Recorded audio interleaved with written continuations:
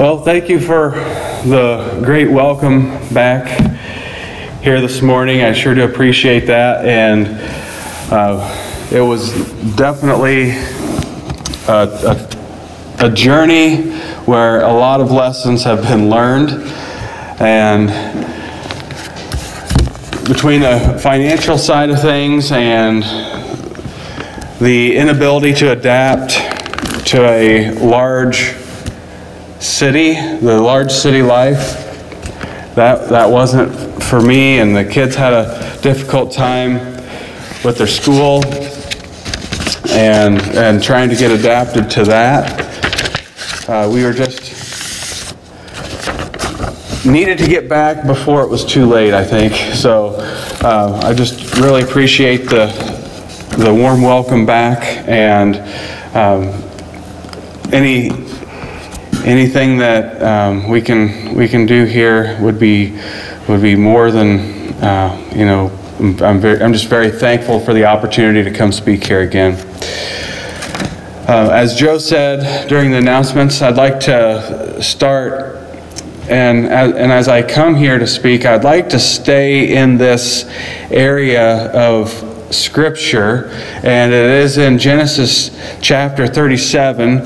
But before you turn there, I would like us to turn to Proverbs chapter 3, verses 5 through 6.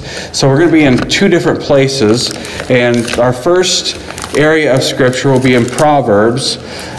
So if you turn to the middle of your Bible and hit Psalms, go to the right just a little bit, and you'll get Proverbs chapter 3, verses 5 through 6. And there is I know we probably all have this memorized, this passage of Scripture, but there is a very important word where this passage is, and it's the very first word of the passage, Proverbs 3, 5 through 6. And it says, "Trust in the Lord with all your heart, and do not lean on your own understanding. In all your ways acknowledge Him, and He will make your paths straight." And so every single word in this passage is important.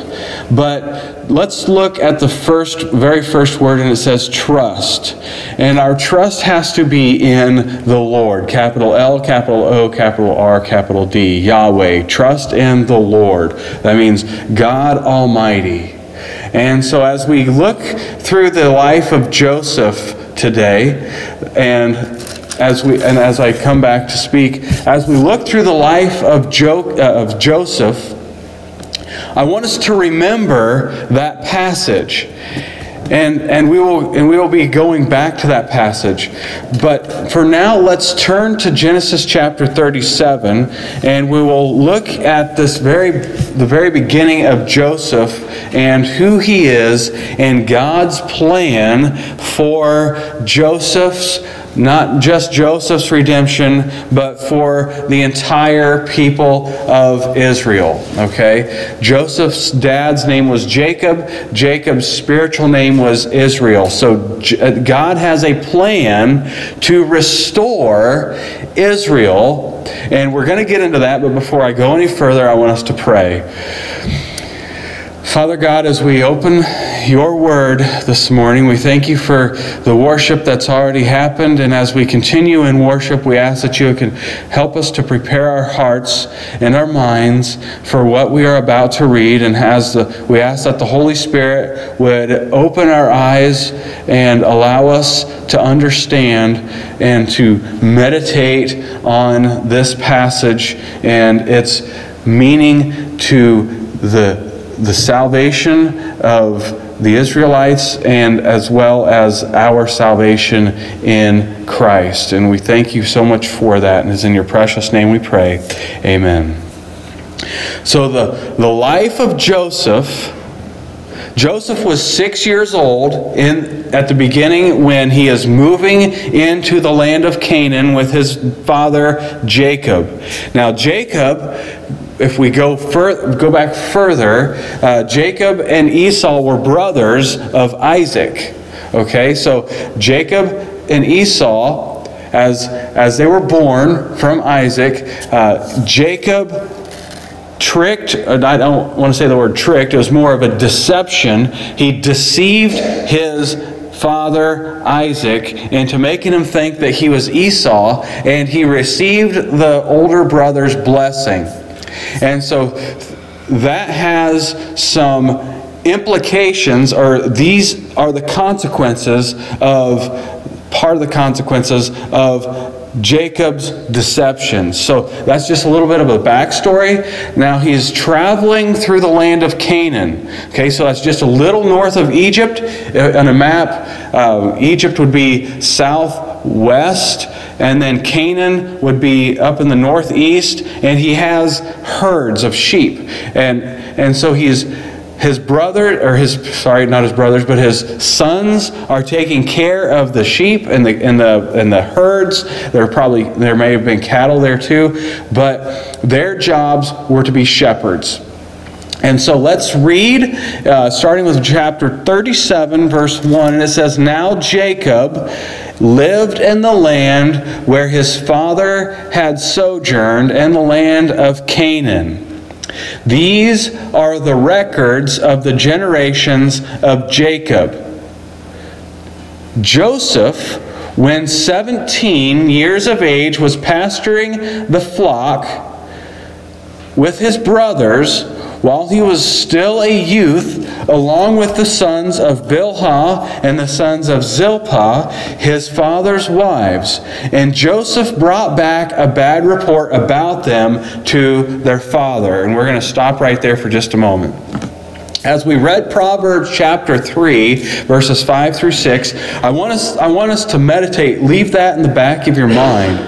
And as we consider the word trust, the word trust is a word that describes faith, that we are believing in Christ, that we are believing in the Word of God, that our trust is in God's Word, okay? So that trust is something that we have to place, that we are responsible for putting in Christ for our salvation. The word trust means that, I keep thinking, the kids were watching this video on YouTube yesterday, or Leighton was, and he said, "Hey Dad, take a look at this." And they had this guy, it was a group of friends, probably 4 or 5 friends, and they had one of their friends had a helmet on, was blindfolded, and he had a harness strapped to him, and along with this harness, they had him tricked into something, to making him believe that he was going to be bungee jumping. And so they had him out on a dock, and underneath the dock was water. So they had him thinking that he was going to be jumping off of a ledge and he was going to fall, and the bungee cord was going to bring him back up. Well, in reality, what everybody else saw was this guy standing on a ledge on a dock, and it took him probably a minute and that's a lot quicker than I wouldn't have even been on the ledge.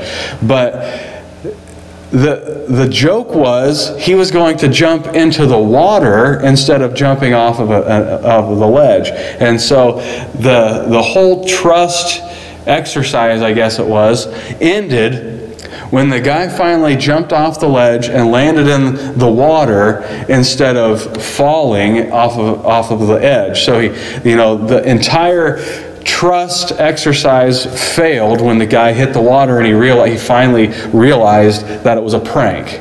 Okay, so that's the kind of trust, that the word, that's a picture. That's the picture of the word trust.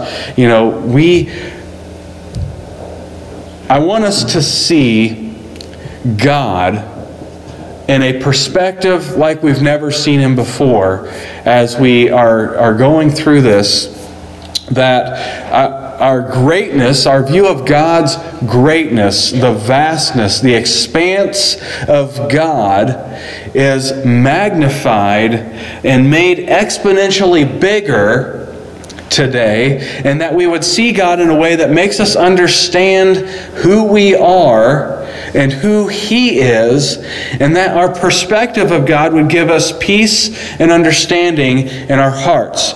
So what we're going to see is Joseph going through so many trials, and we're going to see Joseph struggling not necessarily struggling in his faith in God, but hitting some very difficult times in his life.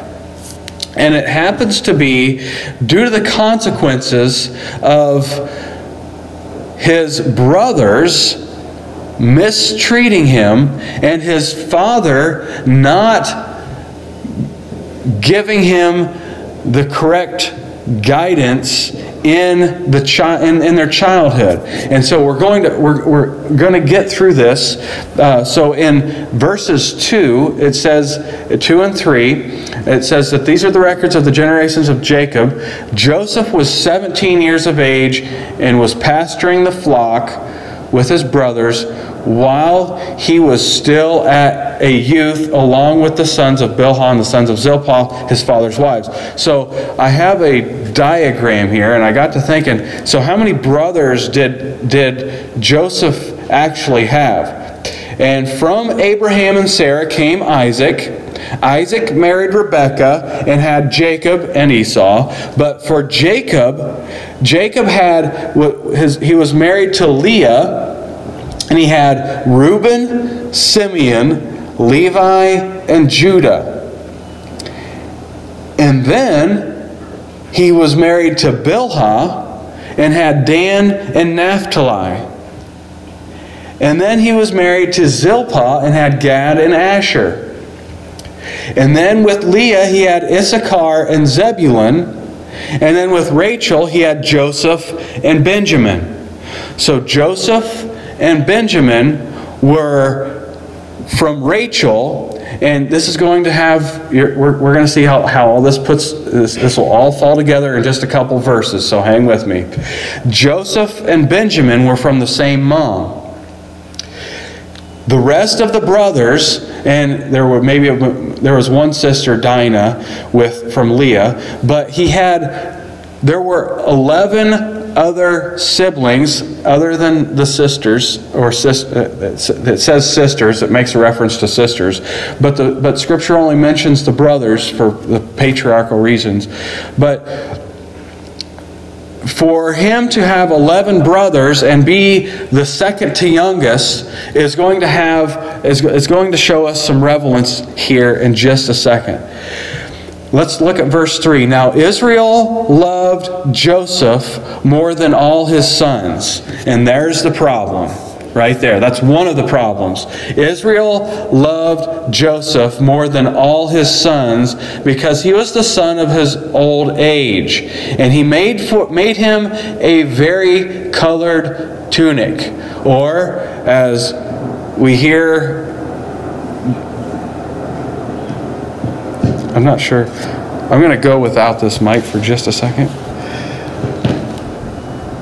I don't know if that's the... Yeah.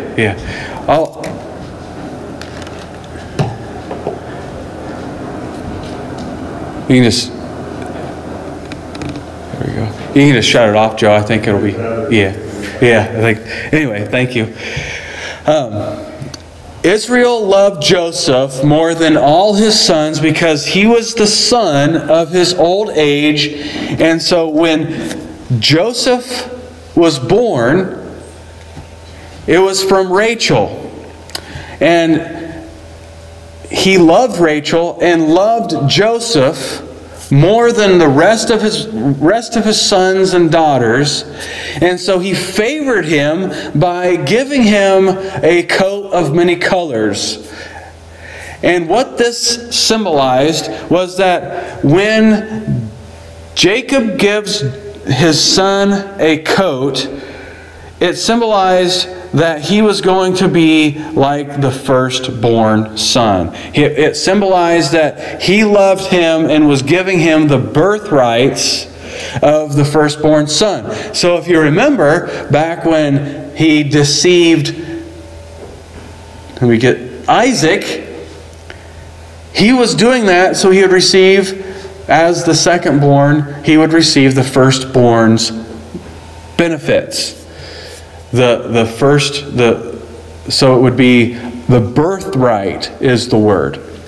No, verse 4, his brothers saw that their father loved him more than all his brothers, and so they hated him and could not speak to him on friendly terms. So there was some major division and dissension upon Joseph from his brothers. So he was like the outcast. All of the brothers were in one group. Joseph was in by himself. And his only closest brother would be Benjamin, Benjamin being the youngest. Verse 5, then Joseph had a dream. So if you could picture this, all right, Joseph being the second to youngest, only Benjamin, and you can imagine since Benjamin was Joseph's full brother and everybody else was Joseph's half-brother, that Benjamin may have, I'm just speculating, Benjamin may have been kind of on the outward edge, the outside edge of the inner circle of these brothers. And so we have this group of brothers, and Joseph being the outcast. Joseph, verse 5, had a dream, and when he told it to his brothers, they hated him even more. And so I'm thinking to myself, if I was already the outcast, and I had a dream, and we'll look into this dream, I wouldn't go into the group and say, this is my dream. You know, I wouldn't be going to the people that are casting me out and say, this is my dream. But here's what Joseph says in verse 6. He said to them, please listen to this dream which I have had. Here we go. For behold, we were binding sheaves in the field, and lo, my sheaf rose up and also stood erect, and behold, your sheaves gathered around and bowed down to my sheaf. Then his brothers said to him, and how do you think they responded? You think they said, well, in that case, we're going to bow down? No, they're not going to do that. They hated him. The fact that he's having a dream about this, saying, hey, not only am I wearing this coat that my dad gave me, not our dad, but it's mine because I'm his favorite. Not only am I wearing this coat that you guys don't have because it symbolizes my precedence over you, I have a dream that I am going to be over you, and you're going to be bowing down to me. And his brothers said to him in verse 8, are you actually going to reign over us? Or are you really going to rule over us? So they hated him even more for his dreams and for his words. So they already hate him because he is being treated like better. He's already being treated better than them from their father. And so they hate him for that. They hate him for the coat. And now they hate him even more for his dreams and for his words. So we have 3 degrees of hate here. He is being hated 3 degrees. Not only is he an outcast, but they hate him 3 times now.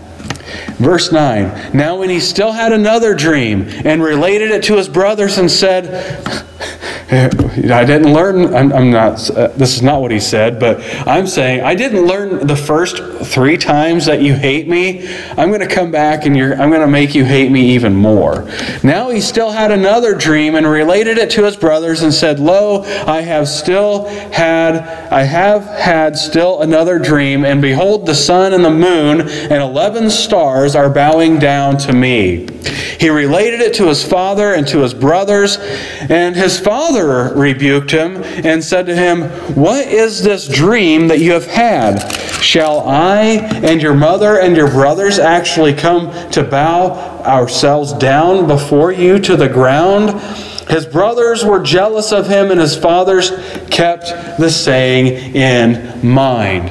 And when I read that, I immediately went to Mary pondering all of these things in her heart. When the angel announced to Mary that she would be bearing the Emmanuel, Jesus, the one who was to save his people from their sins, Mary reflected and pondered these things in her heart. And so I think that it would be safe to go there with Joseph and Jacob. Because one thing, I skipped right past this in my notes. One thing that we need to be looking for here is the parallels of Christ and Joseph. So as we look at this word type, as we see Joseph as a type of Christ, the word type, and I was just looking at this, there are 54 synonyms, 54 words that we can use in place of type, according to the Merriam-Webster Thesaurus.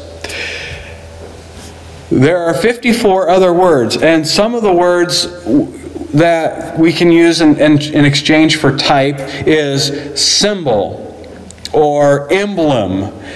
From the Latin, we get figure or image or form or kind. And so when we were discussing this in Sunday school, I was going to save this, but Adam was a type of Christ, just like Joseph is a type of Christ. He is a figure or image or a shadow. So in the Old Testament, there are types and shadows of Christ that we can see, and it is a fuzzy picture of Christ at this time. But there are parallels that we can go back and see. Once we know that what Jesus went through, we can go back and see what Joseph went through, and it matches up. It's a parallel. It's running side by side. So I want to read what I wrote down here. Not only do we get to see how God parallels Joseph to Jesus, and that is a great lesson, but we get to see God preserving Israel. So this is a twofold, that we get two things out of this study, out of the study of Joseph. We get to see a parallel of Christ, a shadow, and we get to see God preserving Israel. All very important in the history of redemption.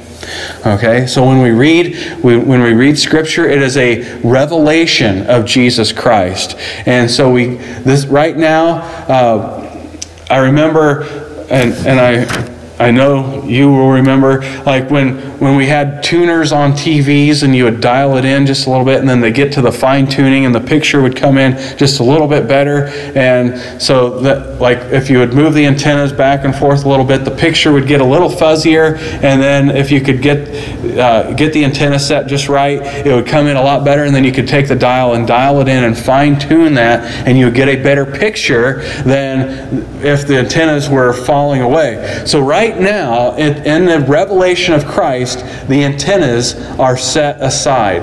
They're kind of off a little bit. And so as we get progressive revelation, as we get through Scripture, the antennas come and the picture gets to be perfect once we get into the New Testament and through the book of Revelation. But anyway, that was a side note. Let's go back to Joseph. See, it hasn't changed. I still chase rabbits. I still go off. I can't help that. But let's get back to Joseph.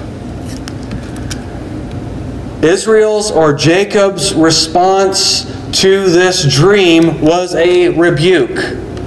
He rebuked Joseph for this dream, but it was a soft, mild rebuke, because in his heart, he's seeing that, yeah, I can see that your brothers hate you, and so for your protection, I'm going to rebuke you and say, what is this dream? Do you think that your mother and your brothers, that shall I, verse 10, shall I and your mother and your brothers actually come to bow ourselves down before you to the ground? His brothers were jealous of him, but his father kept the saying in mind. And that really parallels to Mary treasuring these things in her heart. And that's not a parallel of the type of Christ, that's just a relation. Verse 12, then his brothers went to pasture their father's flock in Shechem. Israel said to Joseph, Are not your brothers pasturing the flock in Shechem? Come, and I will send you to them. And he said to him, I will go. Then he said to him, Go now and see about the welfare of your brothers and the welfare of the flock, and bring word back to me.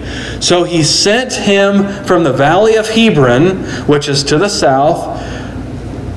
It's north of Egypt, northeast of Egypt, probably about 100 to 200 miles, 150 to 200 miles. So he sent him from the valley of Hebron, and he came to Shechem. So that's a journey north of about maybe 50 miles.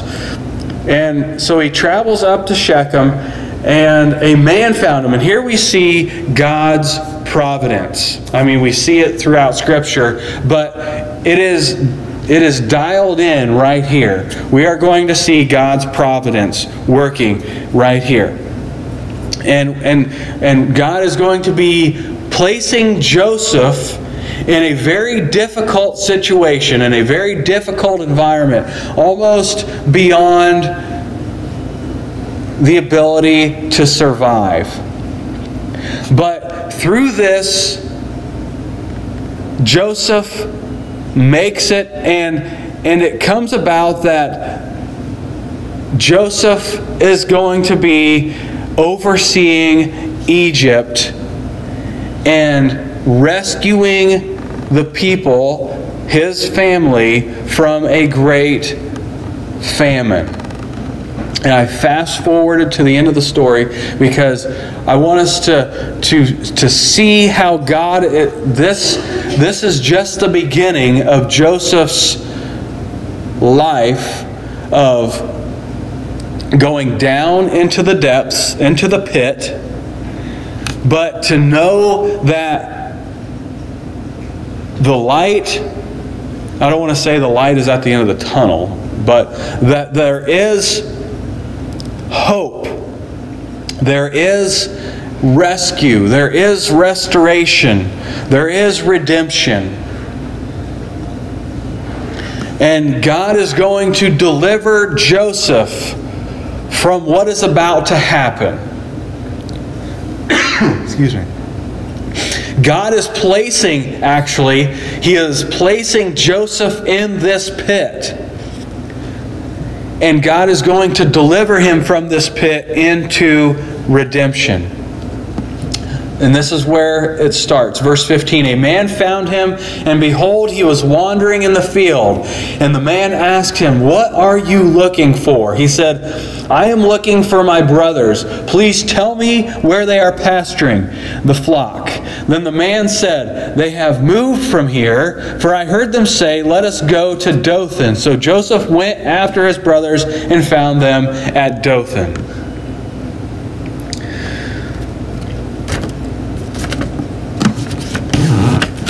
After Joseph's dreams, his brothers go up and they're at work in what Jacob thought would be Shechem, but they actually went just a little bit further north, maybe a few miles, to Dothan.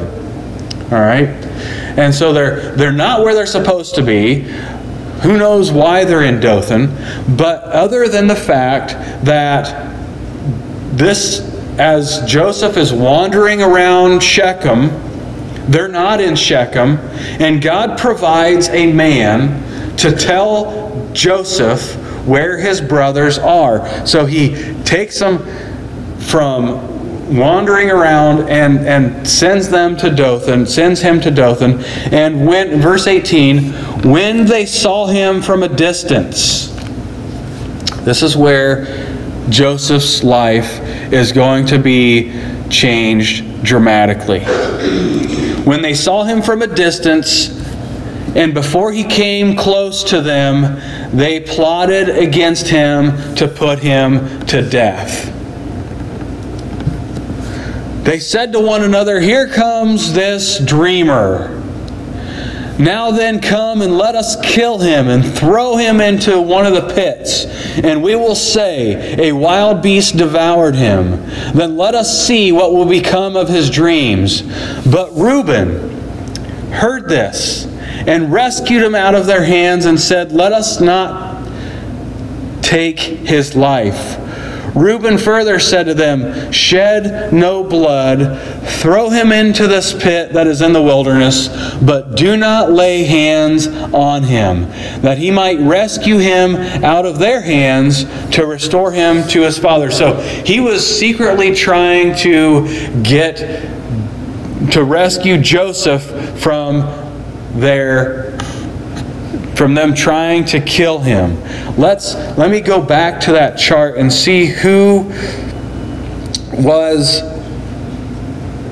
Reuben was from Leah. He would have been Jacob's firstborn son.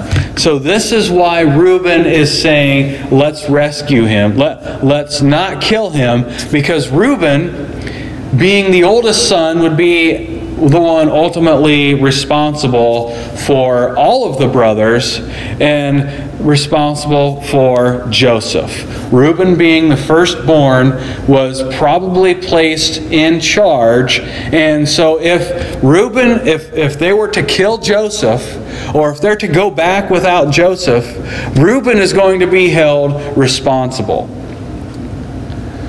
So it came about in verse 23, when Joseph reached his brothers, that they stripped Joseph of his tunic, the vari-colored tunic that was on him, and they took him and threw him into the pit. Now the pit was empty, without any water in it. Then they sat down to eat a meal. So that kind of threw me off a little bit. They just threw their second to youngest, one of their brothers, into a pit, and what's the next thing they do? They sit down and to eat a meal. And as they raised their eyes and looked, behold, a caravan of Ishmaelites was coming from Gilead with their camels bearing aromatic gum and balm and myrrh on their way to bring them down to Egypt. Judah said to his brothers, so now Judah is going to be coming up with an idea. And Judah is the fourth brother, the youngest with Leah. So Reuben and Judah are full brothers, so there's a pack of four of them. And Reuben's the oldest with Leah, and Judah is the youngest with Leah. And so Judah said to his brothers, "What profit is it for us to kill our brother and cover up his blood? Come and let us sell him to the Ishmaelites and not lay our hands on him, for he is our brother, our own flesh." And his brothers listened to him. Then came Midianite traders, and Midianite and Ishmaelites would be the same kind of people. They're both intermarried, and it's a whole different clan of people from Esau, Ishmael. Ishmael. And so they would be, you could use that word Ishmaelites and Midianites. And then some Midianite traders passed by, so they pulled him up and lifted Joseph out of the pit and sold him to the Ishmaelites for 20 shekels of silver. Thus they brought Joseph into Egypt. So they sell their brother as a slave. There is a parallel to Christ. When Jesus was sold for 30 pieces of silver, that was the price of a slave. They sell Joseph for 20 shekels of silver, which is the price of a slave here. There's our parallel, one of our parallels. Now Reuben returned to the pit, and behold, Joseph was not in the pit. So Reuben is going to start freaking out. And Joseph was not in the pit, so he tore his garments, meaning he was upset. So he gets so frustrated that he rips his garments. He returned, and it shows remorse, and it shows shame. He returned to his brothers and said, "The boy is not there. As for me, where am I to go?" So they took Joseph's tunic and slaughtered a male goat and dipped the tunic in the blood, and they sent the varicolored tunic and brought it to their father and said, "We found this. Please examine it to see whether it is your son's tunic or not." Then he examined it and said, "It is my son's tunic." So let's go back real quick to Esau, what he did with Jacob, he is Jacob. What he did with Isaac, and he deceived Isaac in making him think that he was Esau. He put on Esau's clothes, or clothes that was made him feel like he was hairy.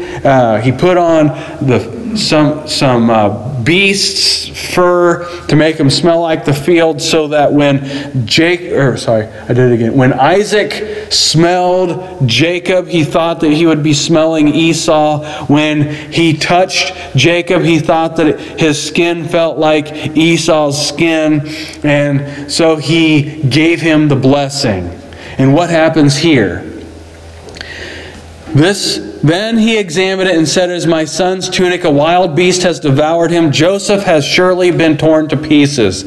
So Jacob tore his clothes and put sackcloth on his loins and mourned for his son many days. Then all his sons and all his daughters arose to comfort him, but he refused to be comforted. And he said, "Surely I will go down to Sheol." This is the very first time that Sheol's mentioned in the Old Testament. "In mourning for my son." It means the grave, the place where death. It is a reference to death. "So I will go down to my grave in mourning for my son." So his father wept for him. Meanwhile, the Midianites sold him in Egypt. So he's being sold to Potiphar, sold him into Egypt to Potiphar, Pharaoh's officer, the captain of the bodyguard. And we're going to stop there. We did it. We made it through chapter 37. It's a little later in the time, but I want us to come back to this spot when I'm back. And I want us to remember Potiphar. I'm going to borrow from MacArthur here. Potiphar was a prominent court official and high-ranking officer in Egypt, perhaps captain of the royal bodyguard. His name, a most unusual grammatical form for that period. It either meant the one whom the god Ra has given, or the one who was placed on earth by Ra. Ra is the sun god. So Potiphar is a ruler in Egypt, and he worships the sun god. He is brought about from the worshipers of a sun god. And that's idolatry. But right now, Joseph is without his coat, without his family. He has been sold into slavery into Egypt. He's been cast down into the pit. And his brothers, instead of killing him, pulled him out of the pit and sold him into slavery. And so right now, Joseph's life is in shambles. But what we are going to see is that Joseph's faith and his trust in the Lord is going to bring him through this. He trusts that God is going to deliver him from this. And it's going to be a very difficult road for Joseph. But it was a very difficult road for Christ. And we're going to move into communion now. And I want us to turn to Hebrews chapter 2.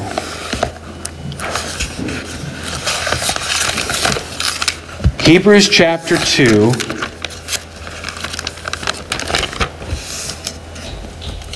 verses 9 and 10.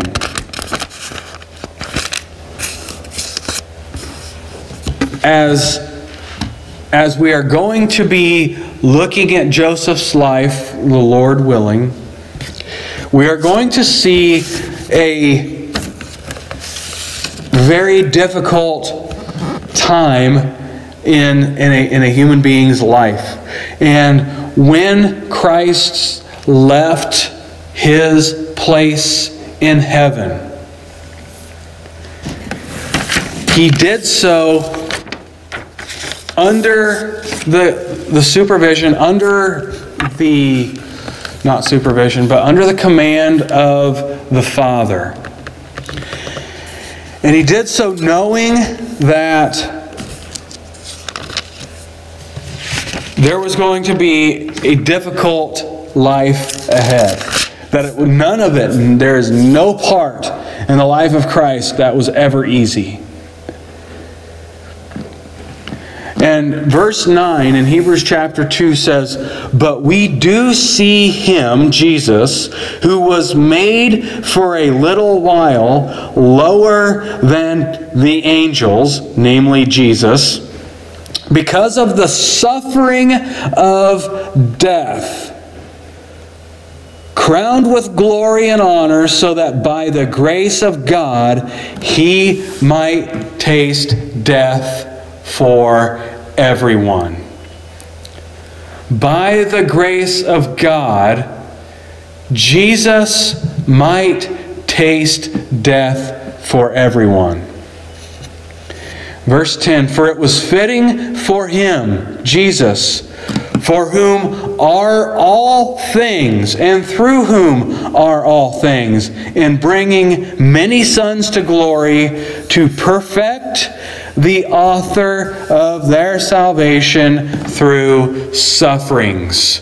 What happened to Jesus on the cross and through His life, mainly on the cross, but throughout His entire life, He is being subject to this world.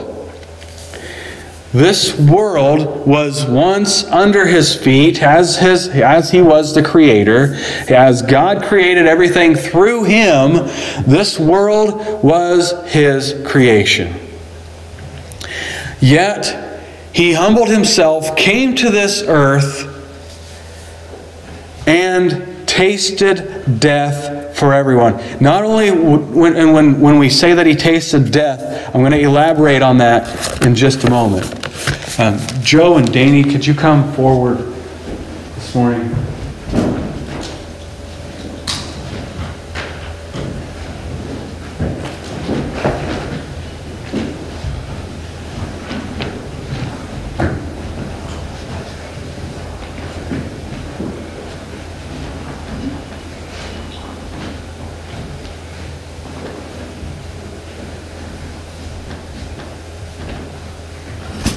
When we say Jesus tasted death, it means that this bread that is broken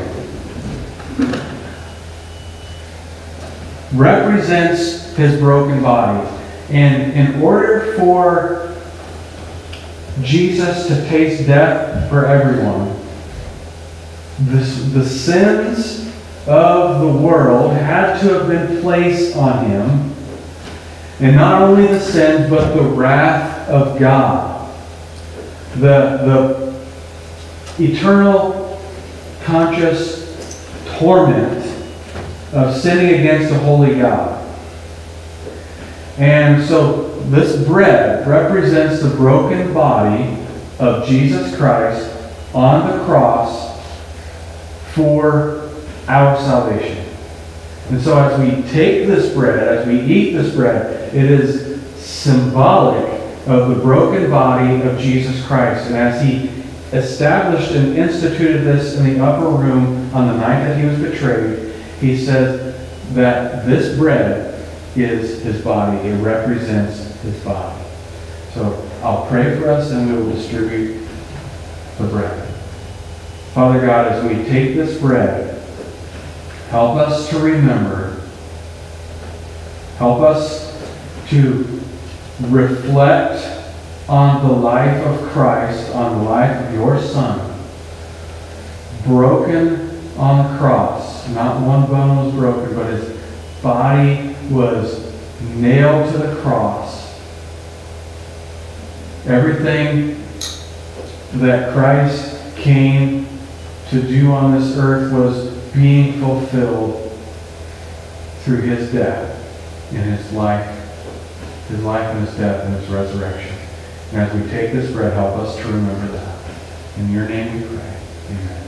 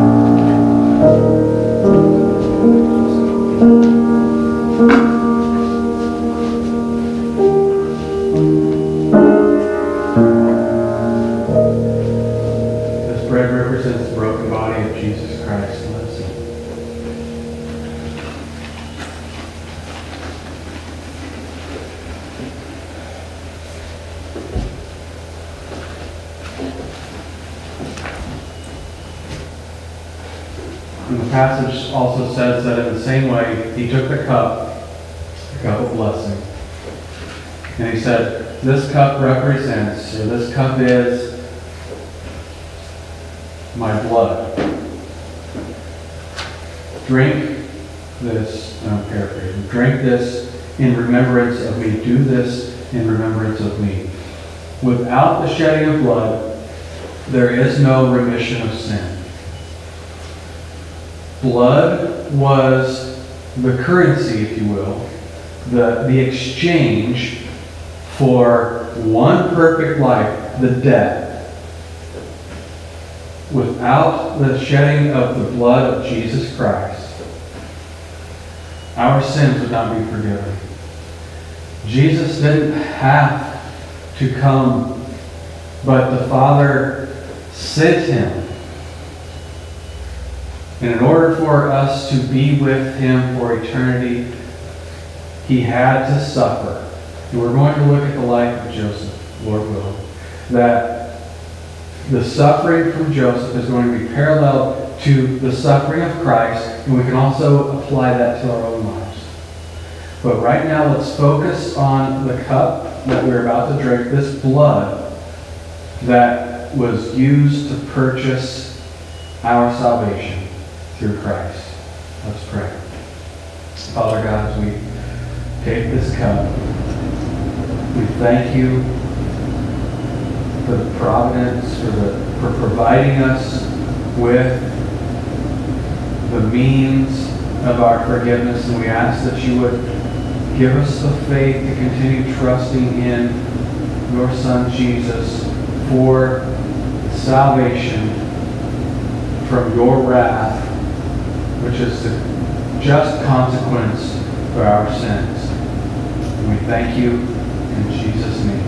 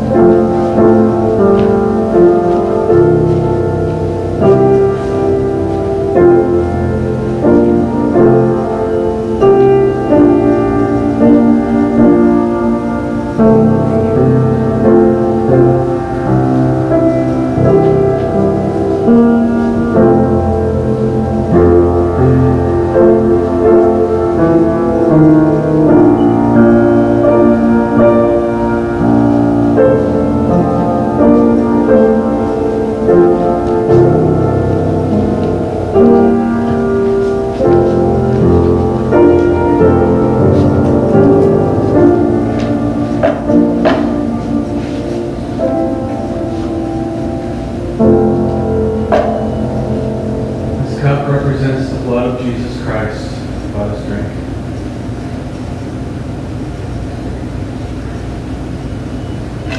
Scripture says that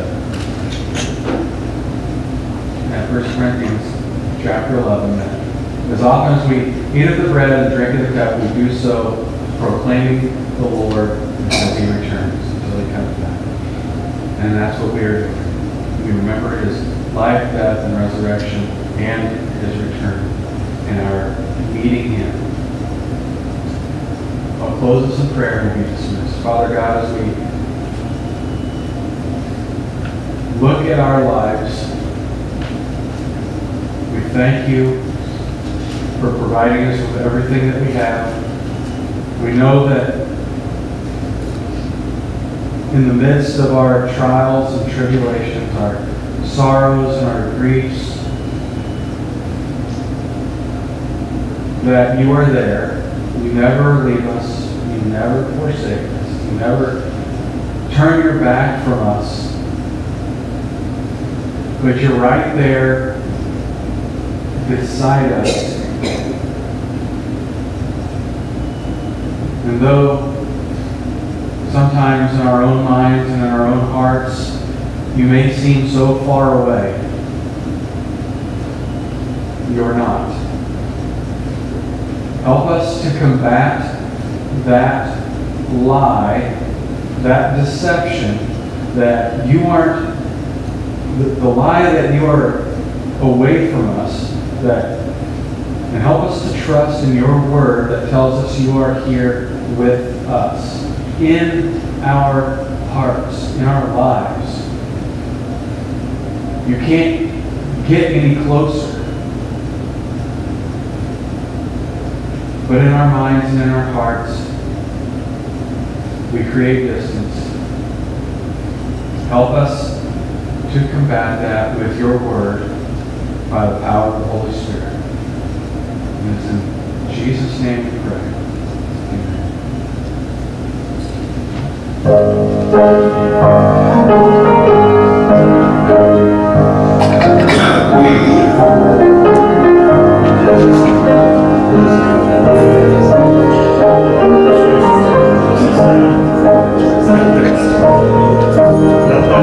Yeah,